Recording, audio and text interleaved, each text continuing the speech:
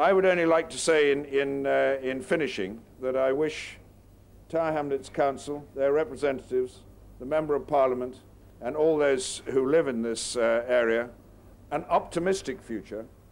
It's taken 17 years of fierce battling, but now one of the most famous parts of London's East End is being handed back to the London borough of Tower Hamlets. It's had more than a facelift, there's been a regeneration. And I have no doubt it will succeed because the commitment and desire is absolute. So thank you very much indeed.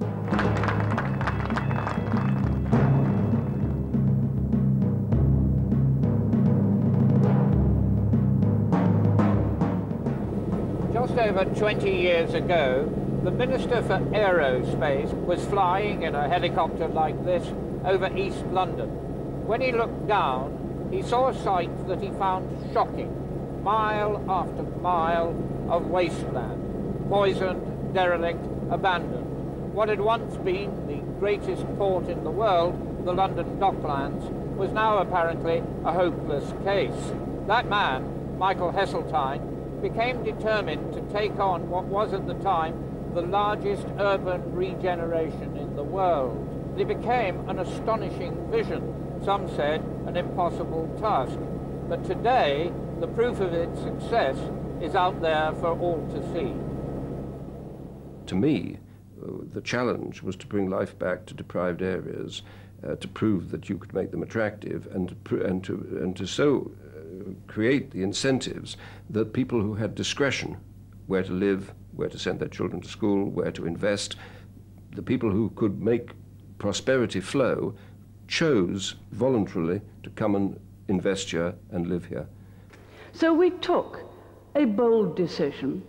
We would form an urban development corporation and have it develop together.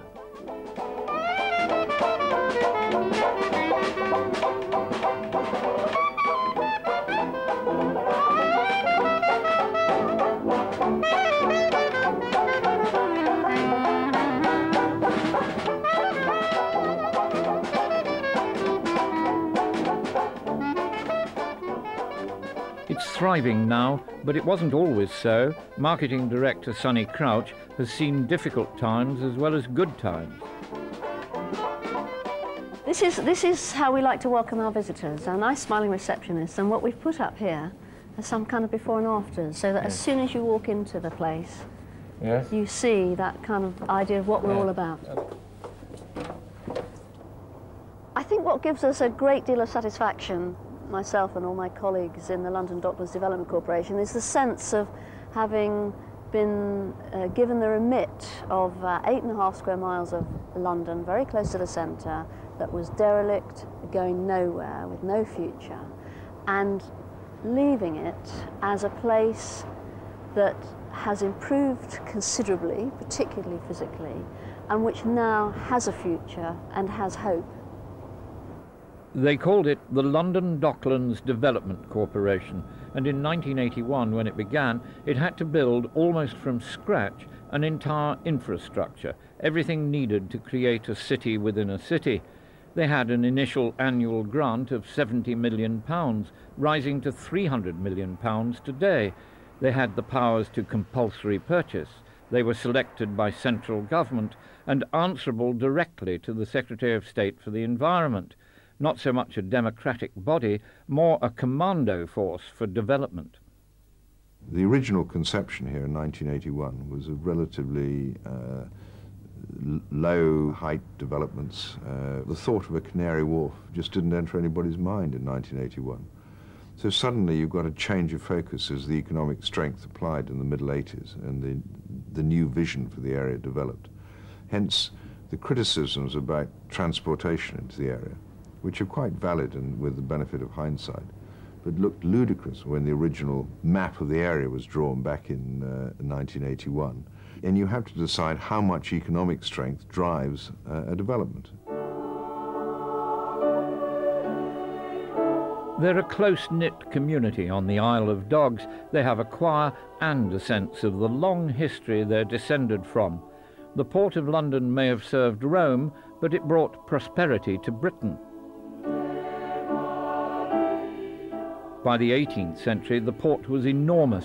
Ships waited days to find a berth. Thieving and smuggling was rife. The solution was docks, walled off from the outside, with bonded warehouses and an army of dockers. By Victorian times, the wealth of the British Empire grew. Most of it poured home through the London docks, but the dock communities remained poor. In the Second World War, the Luftwaffe targeted the East End, but couldn't shatter its spirit.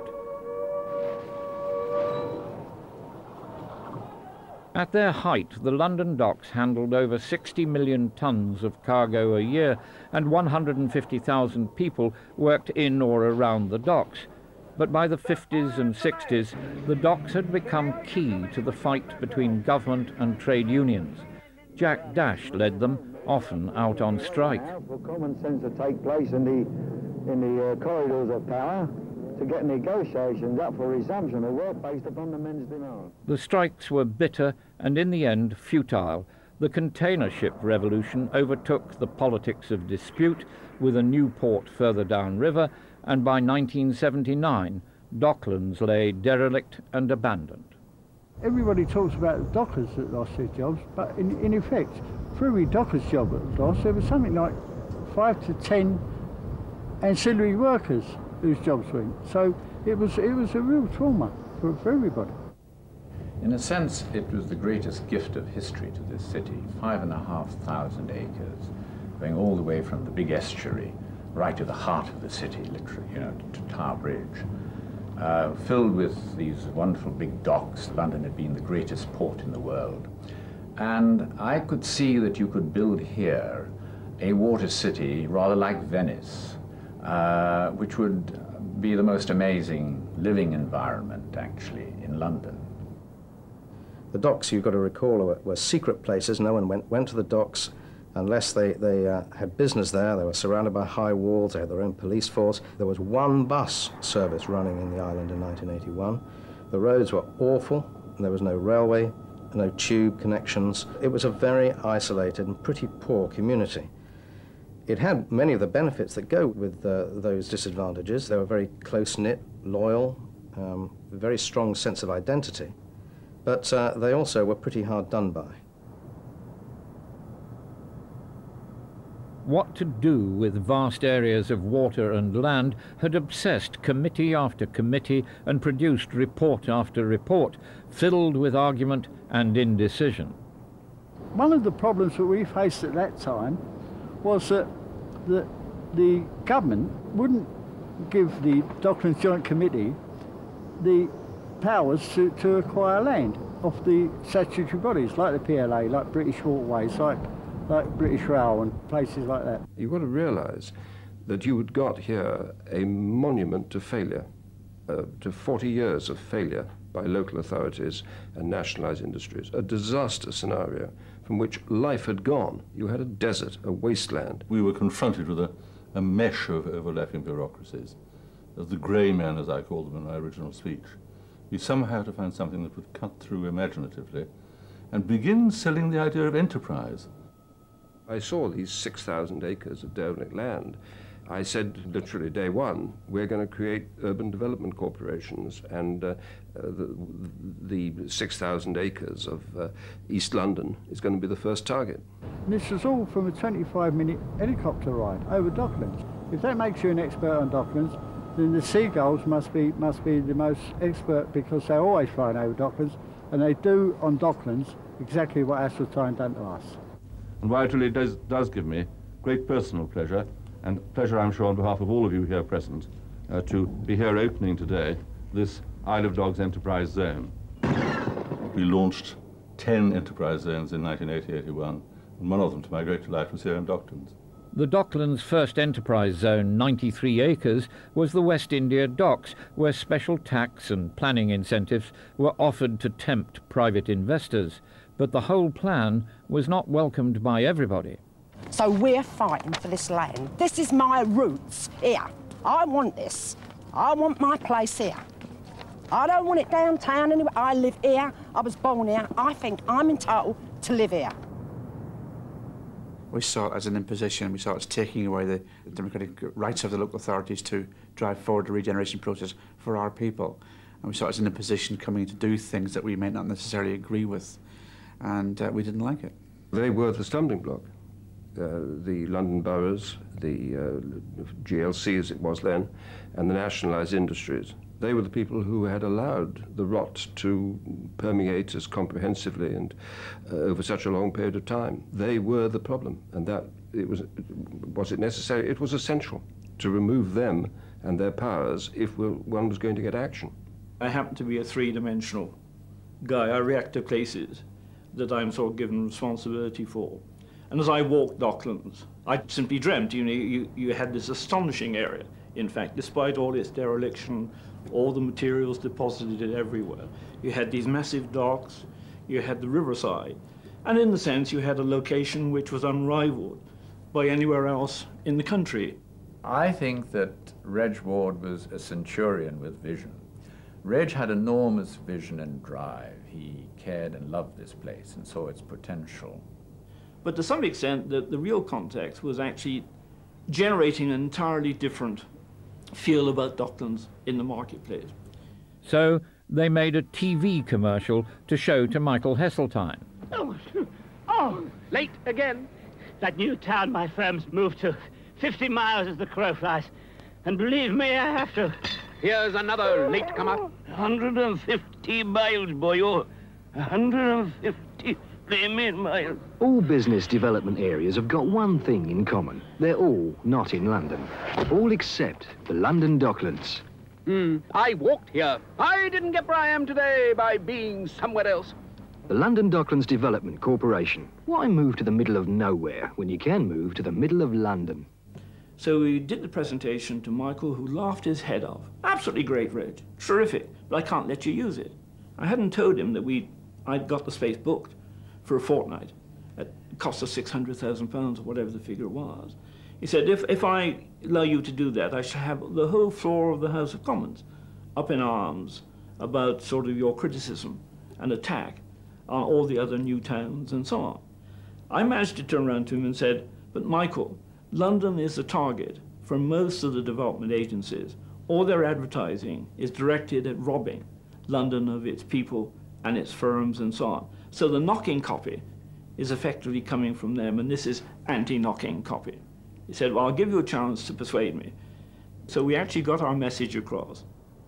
I came as a temp. Most of the people employed by the corporation were temporary staff in some way or another. And I stayed and never looked back, really. It had huge potential, but it required actually vision, and also it needed real infrastructure and investment in order to make that happen. One can argue the logic of putting the public works in first, but who was going to put public works into a desert? Selling the land cheaply was a key to getting the place started at all. We went into the worst part of London Docklands, into Beckton. So we said to Reg Ward at the time, you must make this land available at low cost, £50,000 an acre, and then we will build low-cost houses, which is what we did. In the case of the Barrett Group, it was 164 houses. Now, they were all sold to local people because they were highly affordable. We had the confidence to acquire more and more land. We want to build for rent, we want to build for shared ownership, and we want to build for the elderly. And we could see that we could create this mixed tenure housing in Docklands with the ability for the Development Corporation to deliver the land and put in the infrastructure. Then we knew that we were bound to succeed, and we have succeeded. When the London Docklands Development Corporation commenced in 1981, the percentage of homeowners was just 5%. So we're talking about 95% of the area was local authority housing. It was an 8.5 square mile council estate. Very unbalanced, untypical kind of community. What has happened since is something like 25,000 homes have been built, mostly for private ownership, some of them for shared ownership or rent. And what we've ended up with today is 44% home ownership. I spent the first 2 months walking every square yard of it and so on. And everywhere I went, I came across old railway track, which had obviously not been used for 30 or 40 years. So I sort of suddenly started to dream, what if? Why couldn't we actually introduce a new railway system into Docklands? He visited Toronto to check their light railway system and then put his own idea to Michael Heseltine. The skill with Michael was to recognise when his eyes shine and then keep quiet. His eyes started to shine. He said, "Reg, I'm coming down again next week. I want you to put me in a helicopter and trace the route from Fenchurch Street down to the foot of the Isle of Dogs." So I actually produced the plan of the system, and I designated where the railway stations would be, and I produced three-dimensional images of the development which would sort of be situated around the stations and the type of train that I actually wanted. In fact, you could have had capacity up to 35,000. London Transport and the GLC didn't believe in the railway anyway, decided that all Docklands could possibly want would be almost a tram. And then I fought like hell with the London Underground and GLC. The railway safety executive said, "We have no experience of running the system." So the railway that we actually had, the first Docklands Light Railway, actually had built-in limitations. I've got the press cuttings where the transport correspondents are saying, why have they built such an enormous white elephant of a railway going nowhere to serve nobody? 2 years later, the same transport correspondent saying, why have they built that railway so small? And then, as you know, subsequently, they spent something like another 400 million in order to achieve what otherwise we would have had first time round.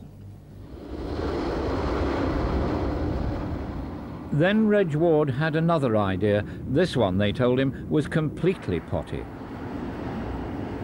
And I said, what if we suddenly sort of put a small airport, a short takeoff and landing airport?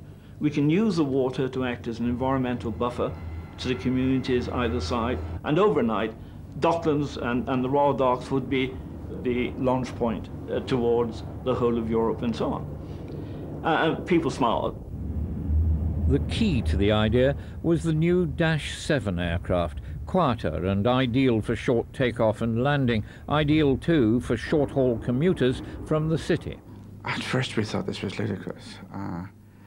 It has a lot to do with what the place physically looked like at the time. It was quite difficult to envisage airplanes landing on that site.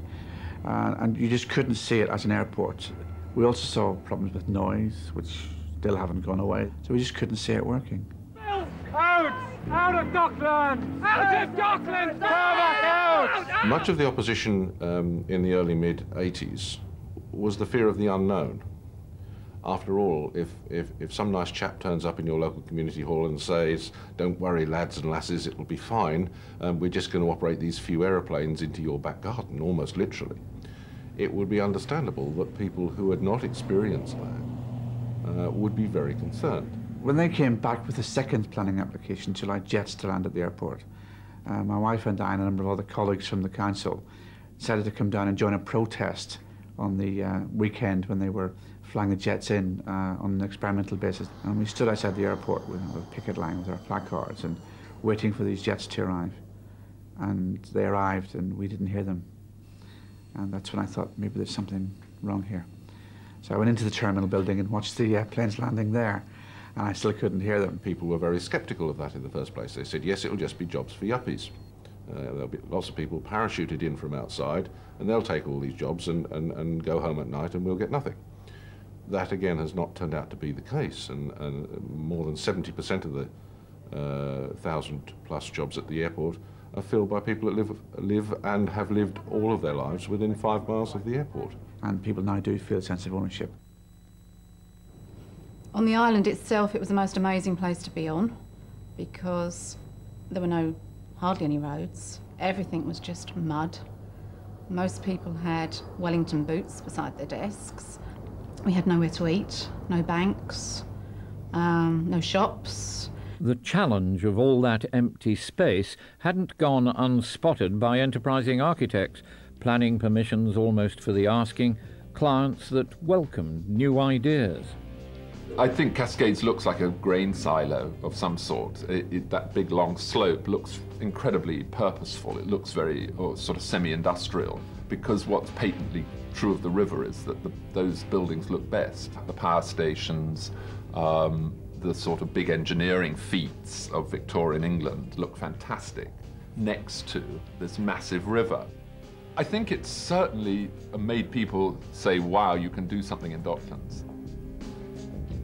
The LDDC urged them on, and their designs have won more than 90 major awards.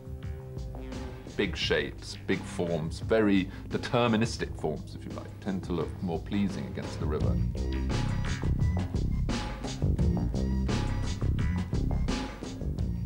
But local people also spotted an opportunity for a new approach to home building. They wanted to get out of these high-rise flats and deck access estates. So that's when I went to the LDDC and I suggested that they should enable the local community to develop the housing themselves in a community self-built housing program. And they were pretty skeptical, but they agreed to make a site available, which we'd have to buy at district value as valuation. Each family gave a brief to the architect, and the housing is actually different. It's beautiful housing, and actually what is also interesting is it looks beautiful because its aesthetics come from the need of the architect to design for people, and people are different. There was a vision that Docklands can contribute to London as a lung for its expansion, and in doing so should be built to the highest quality. Quality in the environment, right down to insisting on granite curbs, sponsoring a program of public works of art, through to the Docklands Light Railway and its new stations, so that the physical environment is of the highest quality, which then feeds the desire for people to be here. It is already established as London's third business district. It's already established as a really attractive part of London to live because of all the openness and the water and the clean air. It's a really nice bit of London to live in. The events are starting to happen, the amenities, the pubs and the restaurants are here, more opening every day. Everything all right, ladies? Yes, delicious, thank you. Business started to move in. Fleet Street arrived virtually lock, stock and barrel. Like the docks themselves, the newspaper industry had been torn by struggles with unions. New technology enabled them to walk away from antiquated machines and exhausting conflict. It was open, it was wide. The London Dockland Development Corporation at the time offered us 3 sites, and the site behind us is the site that we actually chose. If you ask any of our staff nowadays where would they prefer to work, they will always say they would prefer to work on the Isle of Dogs. It's a lovely environment. One of the interesting about Docklands was it was actually extremely unambitious. The enterprise zone was laid out with streets which spelt for sort of industrial sheds, and that's what they thought an enterprise zone would be. And then J. Webb Travels turned up and said, what about Canary Wharf? And they went, oh, I never thought of that.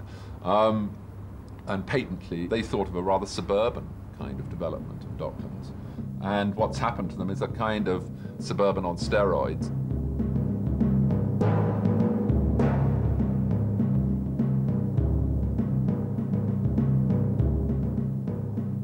But London's square mile, the city, had for centuries dominated the world of finance. It was steeped in history and tradition, resistant to change.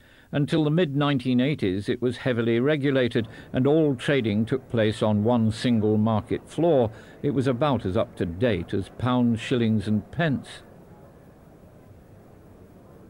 New methods need vast trading floors, super-powerful computers, above all, space. The city lacked that one necessity. It also lacked any affection for the upstarts next door in Docklands. It took an American entrepreneur to spot the doorway to the future. And here was this incredible resource, cheek by jowl with the square mile. You didn't have to be much of a visionary to say, wait a minute, you got a problem here, there's a possible solution sitting there. Why don't we see if we can make it the solution? He'd made millions for the finance empire of First Boston by building a new headquarters in rundown Manhattan. Charged to do the same in London, he ran into city conservatism. He had the clear reputation of being an American swashbuckling developer of the sort that perhaps we hadn't traditionally seen in London. He was a one-off, complete one-off. He was hard driving, he was a degree arrogant. I became regarded as the enemy. Then we got active opposition. I was invited back to a board meeting at Credit Suisse First Boston in the middle of March. And at the table, well, I didn't know at that time, was Ware Travelstead. He dominated the table because of his size. And so the debate went on for some time as to the project of a backup office. And Ware suddenly put his hand up and said, but we're asking ourselves the wrong question. The question is, can we move our central office to the Isle of Dogs? And there was an immediate chorus of, no way. I parked up and said, hang on a minute, you couldn't move there unless there was something like 1 million square feet. By the end of June, it had moved from 1 million to about 2 million square feet. End of July, it was up to about 5 million square feet. I went to Chicago, to SOM offices in August 1985, and there on the wall was what was originally an 18 million square feet mini Manhattan on Thames. I'd persuaded the board, against all their instincts, to allow me to run with it. What I think my colleagues found a little bit alarming was when the challenge went down that we're going to create Wall Street on the water and that we are going to displace the traditional role of the City of London. In other words, whatever Paul Reichman said later, Ware Travelstead's pitch was definitely, sorry chums, you're finished and we're going to recreate what you should be doing down here. It was a challenge. And so they took a rather sort of patronizing view. But the moment it started to take shape, the view of the city changed, and they really went to great extents to defeat and to prevent it actually happening. I don't think they had a clue, because once they got a clue, they did a 180-degree flip and started making all kinds of concessions and sites available in the square mile. The London Wall, and you can bridge across streets, and oh yes, we know now you need big footprints, and they did not want Canary Wharf to be draining off any of their tenants. I think where the competition sharpened to a degree was when it was decided on the part of Canary Wharf to start poaching tenants from city buildings, leaving the city buildings empty.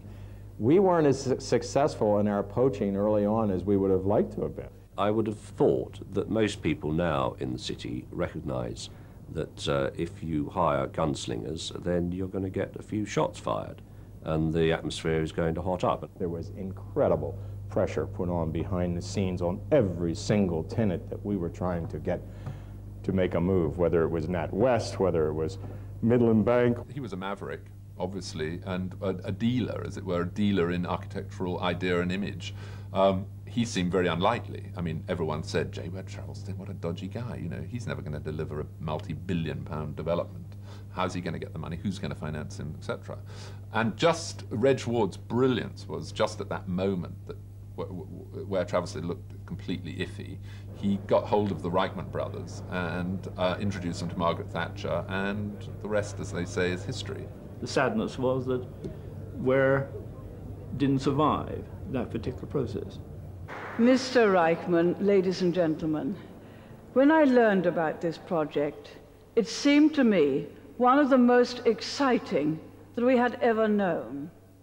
In the end, unable to put the financial package together, Ware Travelstead sold out to Olympia and York, run by the Reichman brothers. His dream lived on, but it was the Reichmans who built it. Their Canadian company already had an enviable track record for rejuvenating derelict city areas around the world, and they had the money, so they got the nod from the most important lady in Britain. We began this ambitious scheme, and people saw that it could work, saw it with their own eyes. I think one of the great fallacies of the period was that Olympia and York took on Canary Wharf or took on London without real thought or real research.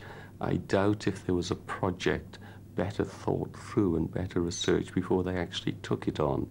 It was clear to us in 1987 that for this development to succeed, we had to build a critical mass. We had to build a critical mass of unparalleled quality, and we had to obtain a critical mass of tenants of the right quality. their vision, their absolute determination to see quality products throughout their operations. The trees were all 20-year-old, 25-year-old trees. The grass was beautifully laid. The fountains work. They don't just flat water around the place. Everything works, so they are beautiful, fine buildings. And also you have a different approach to the local community, because they're part of your community. And the Reichman brothers are the only major developers who have actually paid any attention to the needs of the local community. The Canary Wharf itself was in the end the major influence which actually shaped the final infrastructure of Docklands. And it was only the fact that we were drawing something as large as Canary Wharf that actually forced government to contemplate putting the infrastructure in. It was difficult to get to. The main road access here is a street called, perfectly correctly, Narrow Street. It was a very narrow street. It was about a mile long. And as we were getting more and more successful and there was more and more pressure on this road, sometimes it could take you 45 minutes to travel that mile, and that's the crucial mile between Docklands and the city, and of course that's the mile that the Limehouse Link replaced. New roads, the Limehouse Tunnel link, the Docklands Light Railway extended into the city, and most importantly for Canary Wharf, the Jubilee Line extension, were all firmly planned and partly underway. All you could hear were pile drivers. I mean, the whole buildings used to shake all the time with the noise, particularly at Canary Wharf, when that started going. And it was just great, just really good fun. It wasn't all plain sailing. The first chief executive, the visionary responsible for the achievements so far, ran head-on into the new Environment Minister, Nicholas Ridley. He didn't always welcome visionaries. You had to seek his views of what he wanted you to do, and we offended that on a major scale on his first visit into Docklands. So there was a concern that the budget was getting bigger than they wanted it to be, and there was also this ancillary concern that local people were saying they weren't getting anything out of it, and that was supposed to be the point of the thing. So it was at that point that the second chief executive, Michael Honey, was brought in to just bring in a bit of grip and control and to improve relationships with the local authorities and local people. So we started to jointly spend money for the benefit of local people on things that both the local authority and the London Docklands Development Corporation needed to achieve. For instance? For instance, improving local housing. A lot of money's been put into local housing, putting in health centres. There's 11 new or improved health centres in the area. There are 14 new or improved schools in the area. We support 9 vocational centres.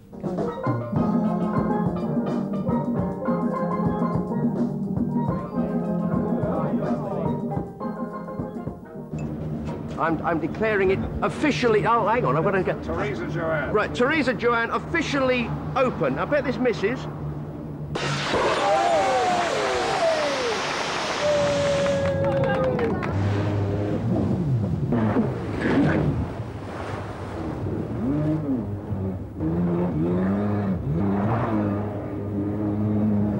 The whole refit of the barge has been financed by the London Docklands Development Corporation. We, as a club, have to do the final fit-out. They've helped us with the use of the water, because water is such a premium now, and Docklands is up and coming. And we have now a 50-year lease here in Docklands, so the sport has actually got a fixed base. And of course the LDDC being involved in this project clearly indicates that they see that leisure facilities in this area are very, very important, not just for the local community, but for the whole of the East End. We felt that it could be a living water park, you know, graced by the movement of boats and sails, and much more exciting and interesting.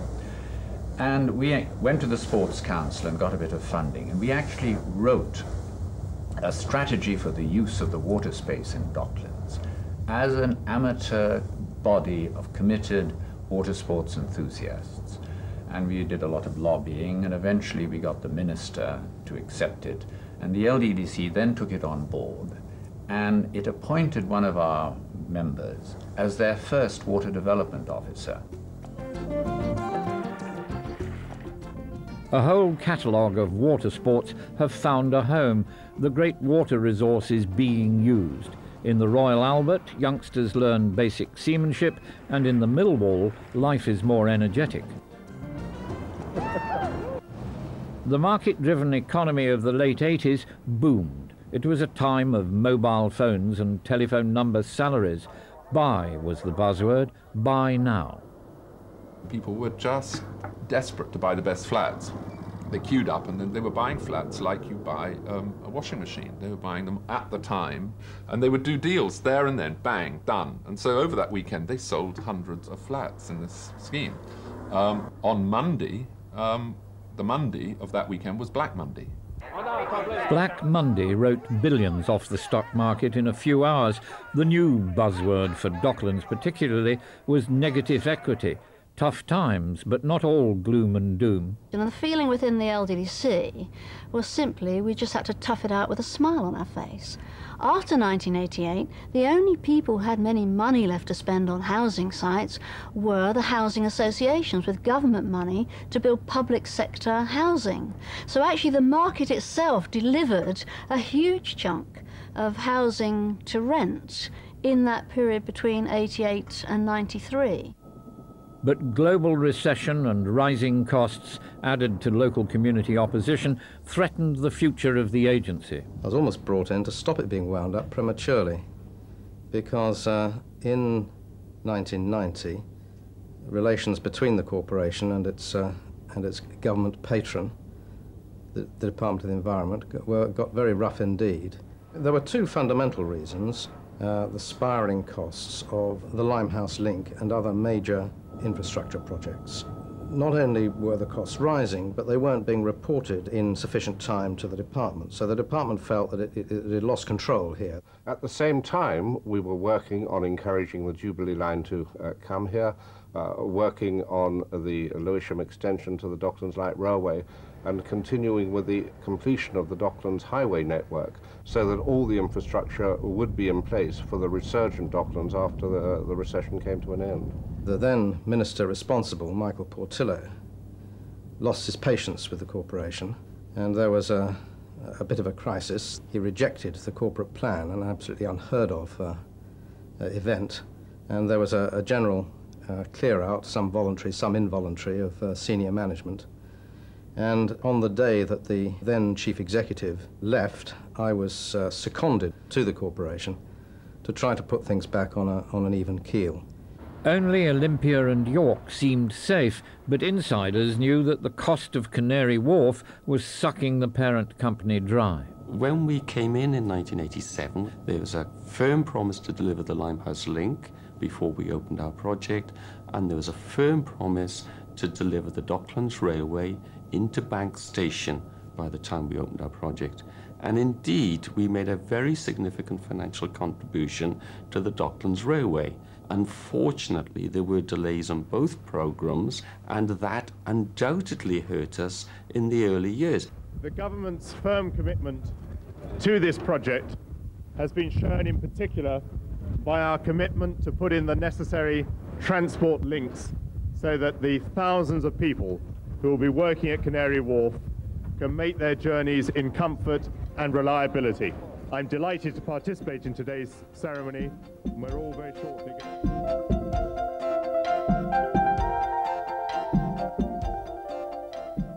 Olympia and York had agreed to pay hundreds of millions towards the cost of the Jubilee line extension, but when the time came for the first instalment, the firm was already in financial trouble.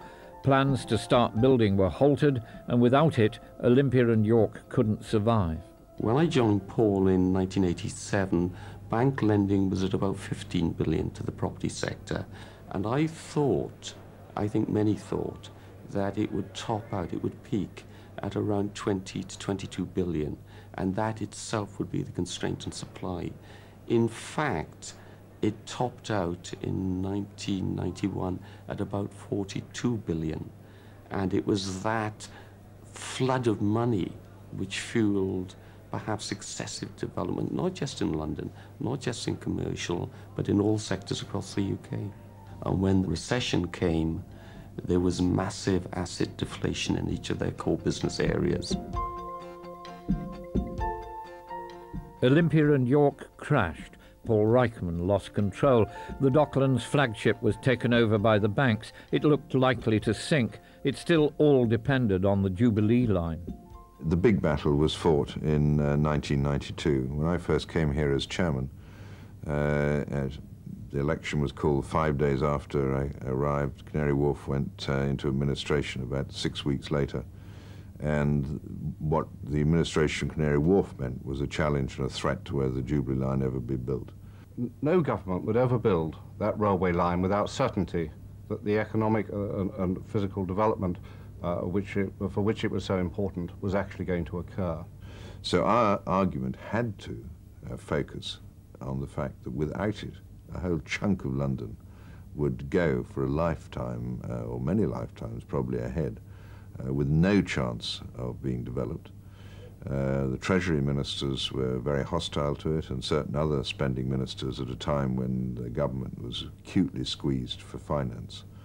And then finally, of course, the administrators had to find their share of the money at a time when the banks, many of them, I forget how many there were, but there were just dozens of them, they were arguing amongst themselves as to whether to support the administration. It needed both the government to recommit to the project and to Canary Wharf's bankers, who were in charge at that time, to reconfirm their private sector contribution to the line, which the government had set at £400 million.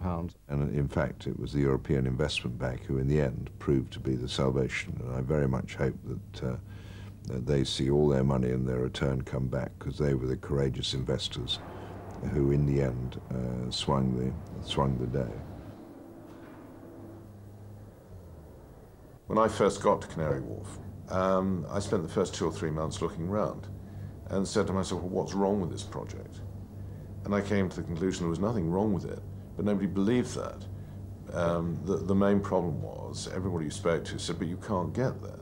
Well, by that time, the railway was running properly. The road had been opened, and you could get there. And so we had to involve ourselves in a real hearts and minds exercise to persuade the wider world, if you like, that it wasn't on the far side of the moon anymore. So they used a trick. I'd invite them for lunch. And the fascinating thing was that without exception, every single one turned up between 20 minutes to half an hour early, because they would have been told by their secretaries, oh, you're going to Canary Wharf for lunch, you better leave just after breakfast. And of course, when they came, they found that the transport was fine. It didn't really take that long to get there.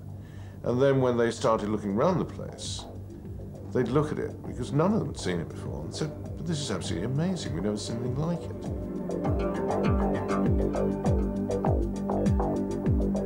With its hard-won infrastructure in place and the Jubilee line under construction, Docklands looked secure.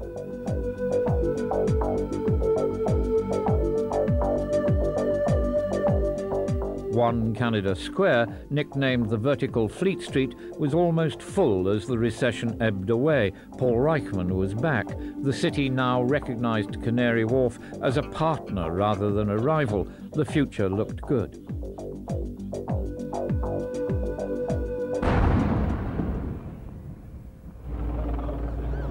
It was about 7 o'clock, smack on 7 o'clock, and this almighty bang just went up, and we were in one of the side streets, and just saw chaos, all alarms going off, windows smashing. The newsagents who were killed that's our nearest newsagent. We went to buy our birthday cards in there, people who smoked got their fags in there, we went to buy the newspapers in there. These guys weren't fighting a war. I think it set off from me a sense of determination to see that we would absolutely recover and be twice as successful as before. In one blast, 1 million square feet of office space was destroyed. This bomb went off at 7:01 Friday night. By Monday morning, working over the weekend, calling in the agents and the business people, key holders we could get in contact with, we had something like 60% of the businesses relocated by Monday morning and 100% 2 days later. The Germans didn't bomb us out of existence, and the IRA ain't going to either. Soon, the local boroughs have to take this mega-rich development over. Tower Hamlets is one of the poorest in the country. What does it fear and what does it need for the future? To encourage these new employers to understand that they can't just come into the East End and live in these gleaming buildings and take no recognition of the community they're part of. Because I think if they do that, ultimately they will have to have a private police force and high barbed wire. They must look locally, they must look at the talent and ability that's here in this community. One of the things I've been pleased with is that we've recently, in partnership with Tower Hamlets, set up a centre. We call it Skills Match. That's the true cement between the community and this development. It's jobs, it's identity, it's people feeling good about it because they feel good about themselves. I think that Canary Wharf is somewhere that they don't come to enough, but now that we're here and we're pulling local people to come here, I think it's encouraged them to think that it is within their remit to get jobs here, really. We just recently got 3 people into Mark Pier White, the restaurant at the top. We've just filled some vacancies in the sports shop. We've had lots of different vacancies from companies within Canary Wharf itself. So we're very pleased with the response, and we're pleased, obviously, that we're getting local people the chance to get into these jobs. They have reorganised themselves. They have embraced our approach and philosophy and vision almost completely. In fact, in some respects, you know, they're more Catholic than the Pope. And what we have done with the boroughs is to offer them offsets to their revenue expenditure, either in the form of assets, for instance, the freehold of the shopping centre in Surrey Quays to Southwark, assets which they can either sell or which produce revenue. We'd also be arguing, as you would expect, that central government really should complete its investment. So much has already been spent in the Docklands. It would be a shame to not see that job complete and the momentum sustained. One final area has to be completed, the Royal Docks, a third of the entire Docklands. As the LDDC prepares to leave, the final agreements are in place for a giant development. What they started, others will finish, but it will finish. There is already the first phase of an urban village of 1,000 homes under construction. 700 of those for private development by Wimpey's and 300 being developed by 2 housing associations. Norton Pharmaceuticals are committed to build their European headquarters in the business park, and the East London University Docklands campus is about to start work. So that there are very major building blocks in place. I'm delighted that we have at last signed the exhibition centre deal. It is the most important development for Docklands since the recession. London needs a new exhibition centre of this sort of calibre. There really is nowhere else in London. And in all of London, there's no location better suited with, you know, with the waterside location, with the transport links that are already there, and the ones that are to come with the CTRL going to be in Stratford, as well as the Jubilee line extension that is coming this area. So we're encouraging local employers to get involved with young people in schools, to make our young people feel that Docklands belongs to them, that if they want to get a job there and they work hard enough, that's a real possibility. This, to us, is a good agency to continue the works begun by the LDDC. We want to make sure those disposals and assets that are realised now are actually reinvested in the area rather than perhaps taken and spent somewhere else in the country. Tony Blair thought that it was the part of New Labour Britain to which to introduce the French Prime Minister and President. That's a pretty good tribute. If this horror of private enterprise, created in the worst years of Thatcherism, is the best exhibit that Tony Blair can present to the French Prime Minister and President.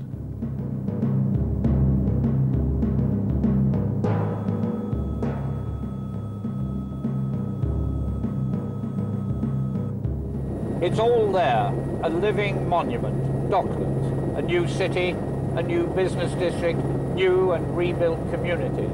There were mistakes, there were struggles, but in the end they achieved that vision and won what they wanted. I suppose what we did, against all rationality, against all market and planning criteria, was actually to bring Docklands into the mainstream of London life. I don't think there's anything else like it anywhere.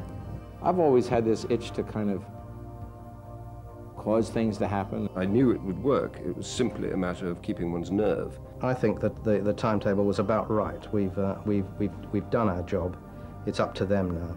It's thriving. The joint is jumping in every kind of way. I have a particular pleasure in the fact that my son and his new wife have a house down here now. I just think it's going to settle down as really one of the nicest parts of London for you to live, work or visit. And that's how it should be. It's been the most enjoyable, pleasurable and involved task that I've held in my business career, and to see it subsequently come to fruition as it has been a source of immense pleasure.